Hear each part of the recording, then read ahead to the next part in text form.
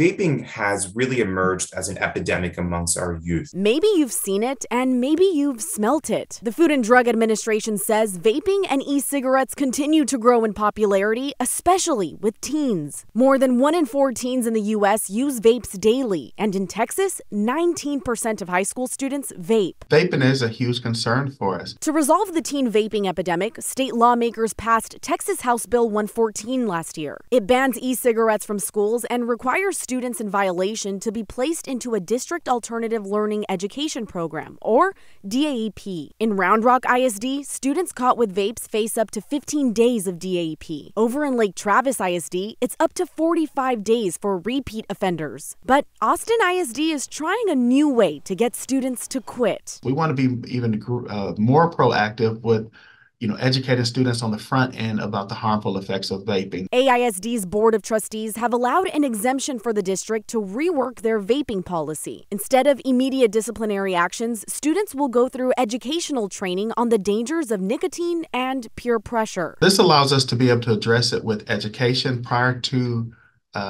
using punitive consequences. Ty Shepis, a professor at Texas State University, says AISD's educational approach could have a better chance at getting teens to quit vaping than typical disciplinary action. You're really typically not going to see much success from a very punitive approach that just punishes the use.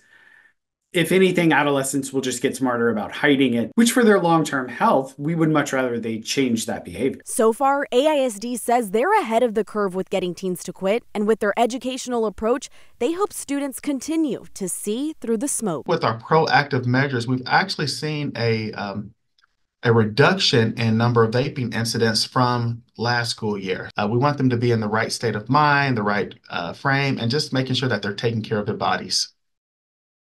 Thank you for watching. Please hit the subscribe button and get the latest news by downloading the CBS Austin News app.